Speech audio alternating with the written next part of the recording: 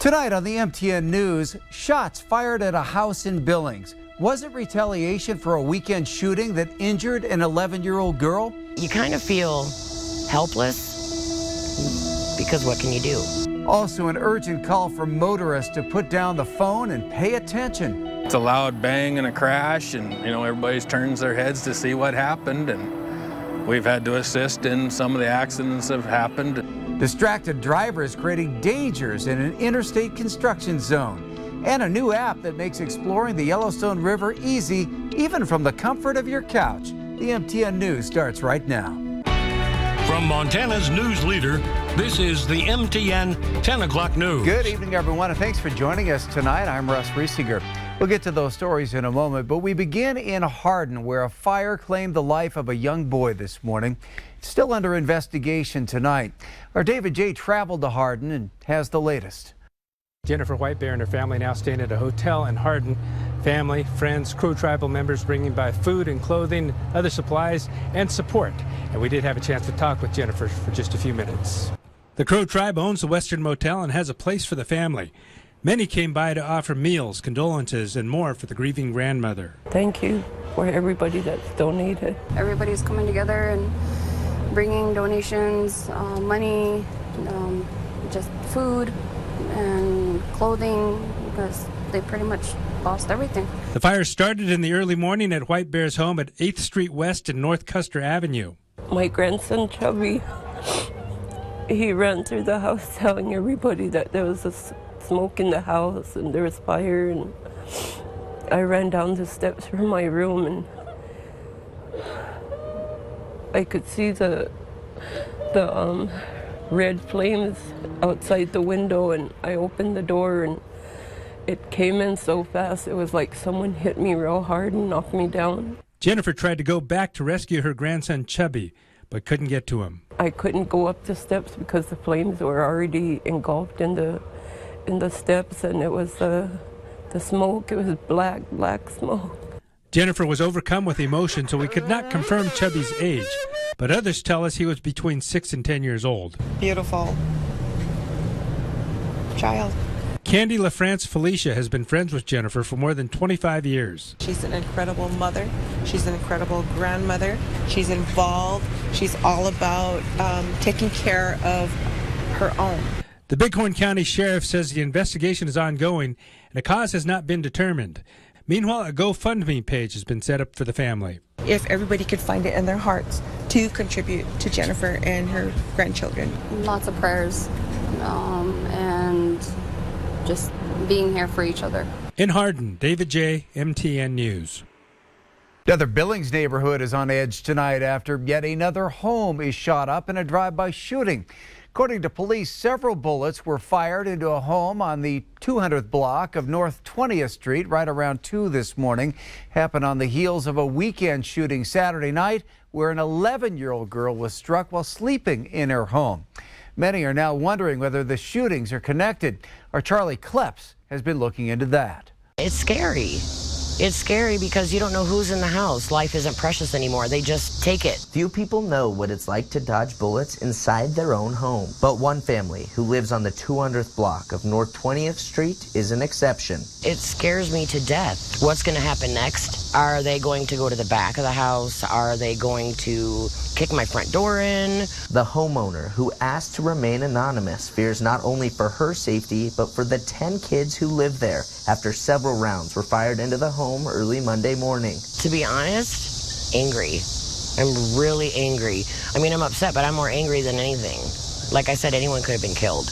A close call, and on the heels of another incident just over a mile away. On Saturday, an 11-year-old girl was shot while asleep in her home when a barrage of bullets hit the back of her house. Another reckless act, and one she believes was committed by teens. Young children that are 17 and 16 years old get into trouble, and they come back and they do stuff to the house. And me and my husband don't have anything to do with it.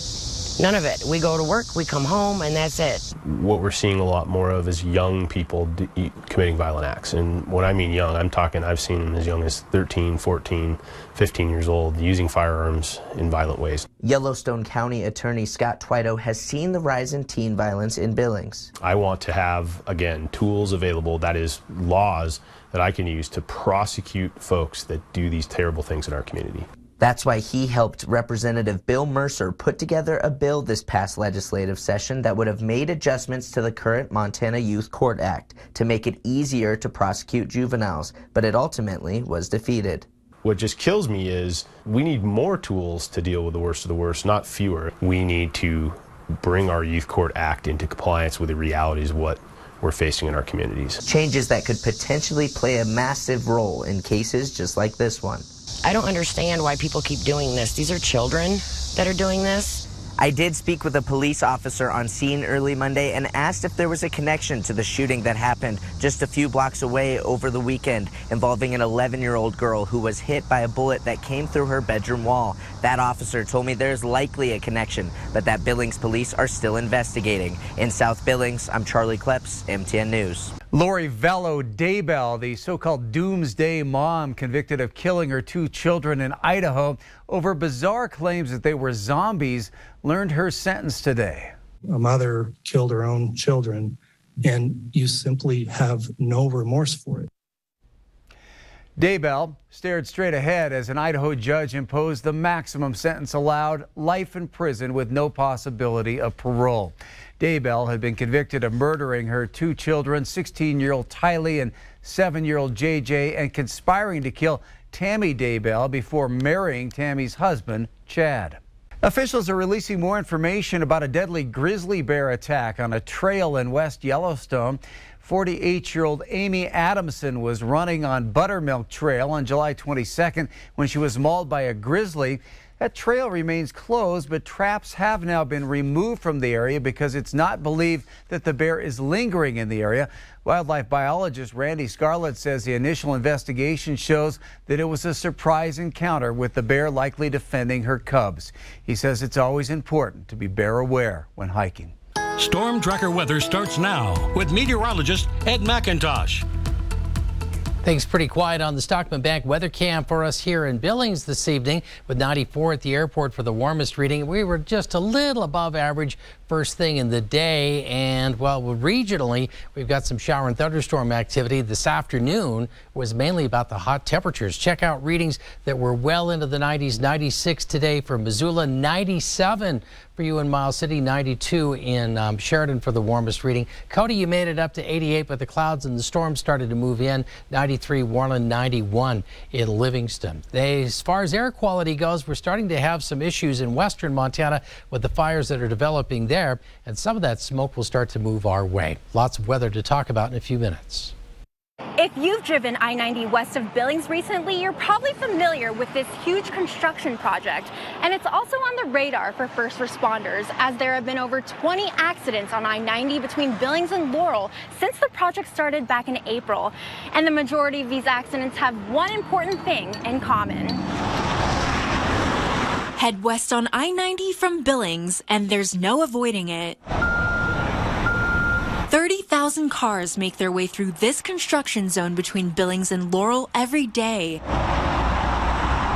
And with all that traffic have come traffic troubles. There's been quite a few different types of accidents on this project, anywhere from guardrail hits, our traffic control on a daily basis, and of course, you know, the rear-ending or vehicle collisions. According to Montana Highway Patrol, over 20 accidents have occurred on this 9-mile-long stretch of highway just since April, with the majority of them caused by, you guessed it, distracted drivers. 20 accidents for the amount of traffic coming through doesn't seem that high, but to me that's way too high. Most cases it's going to be the use of a cell phone. They're either texting or reading an email coming through the project. So many accidents have occurred here that the Montana Department of Transportation is now taking action, publicizing the numbers on electronic billboards. I love those signs. And urging drivers to put down their phones. It's a pretty direct message, and to give a status of where we're sitting with accidents. Those dangers are also why there's a concrete barrier separating drivers and construction workers on the highway so that they're protected. Well, there's close calls. We've had accidents that have happened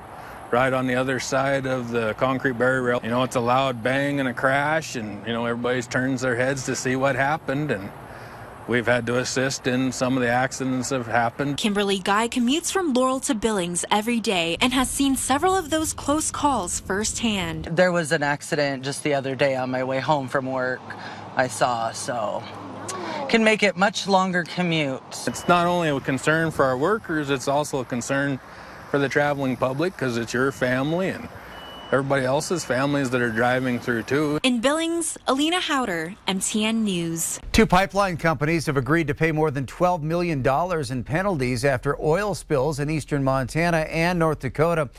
One of those spills happening in 2015 when Bridger Pipeline's Poplar pipeline ruptured over the Yellowstone River near Glendive. The pipeline failed after being exposed to river scour.